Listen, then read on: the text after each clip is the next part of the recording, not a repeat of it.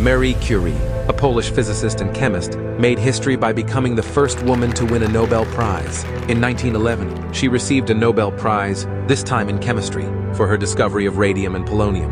Fast forward to the 1920s, a dark chapter unfolds: the Radium Girls. Young women employed in factories were tasked with painting watch dials with radium-laced paint to make them glow in the dark.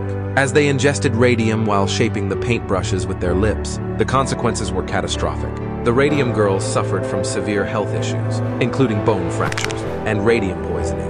Eventually, they fought back, launching legal battles against the companies responsible for their suffering. Their courageous efforts led to improved workplace safety standards. Marie Curie's groundbreaking discoveries in radioactivity changed the course of science, but it came with unintended consequences. This story serves as a poignant reminder of the importance of ethical conduct and the human cost of scientific progress.